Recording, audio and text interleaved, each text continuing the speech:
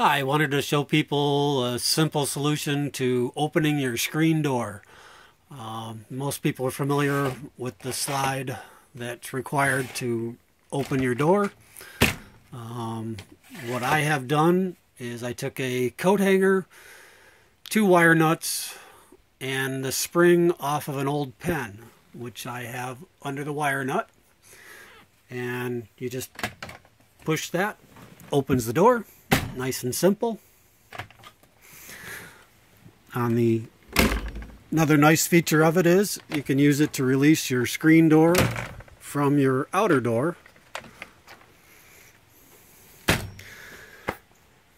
Drilled 2 holes in line with the groove that's in the panel, top and bottom, and then I just formed a couple of bends. One tracks in the slot so it won't twist. The other trips the door. So, simple and easy. Thanks. Have a great day.